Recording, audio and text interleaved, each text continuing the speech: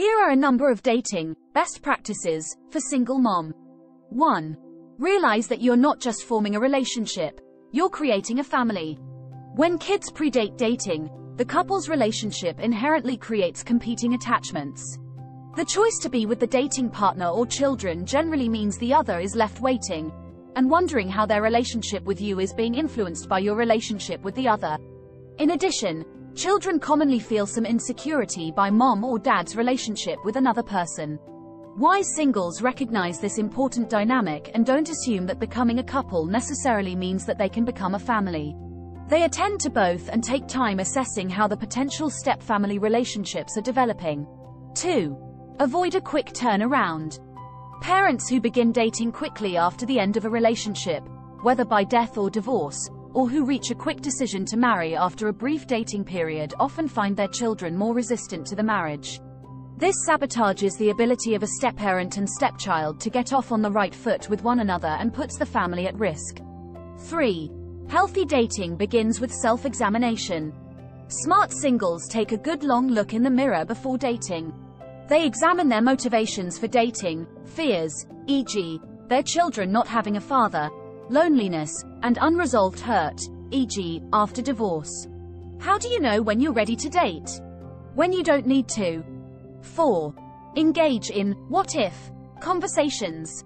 Even before dating, single parents begin a series of conversations with their children that ask, what if I began dating? How would you feel? Periodically, they engage the conversation again and again. What if Sarah and I began dating regularly? What if John's kids came over every Friday through the summer? What if she and I were to get engaged?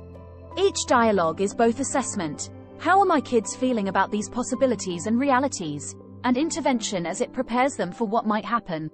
Smart single parents don't let their children's emotions dictate their dating progress, but they do listen and give serious consideration to how the children are feeling. Becoming a couple is up to you. Whether you become a family is up to them. Engage in these conversations throughout your dating experience, especially in anticipation of each stage of a developing relationship. 5. Offer soft invitations to older children.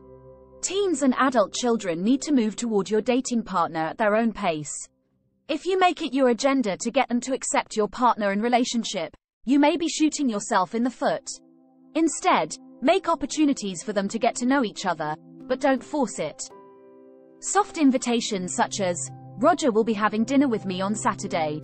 You are welcome to join us if you'd like. Show respect and allow relationships to develop at their own pace. 6.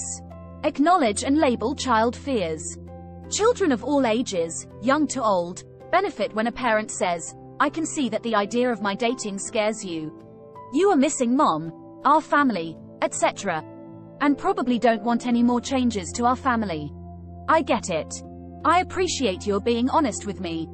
Use phrases like, this scares you, you're afraid that our family won't be the same, or, you don't want to have to change schools or leave your friends.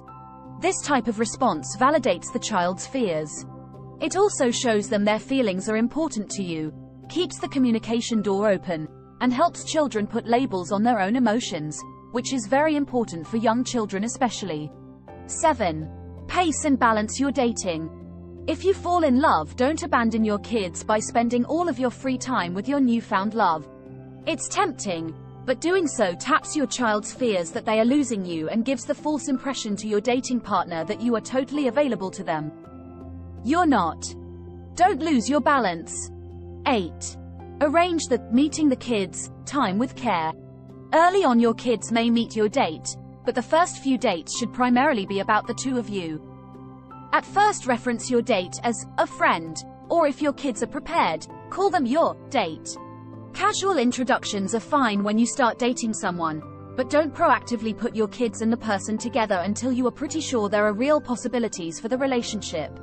This is especially true for children under the age of 5, who can bond to someone you are dating more quickly than you can.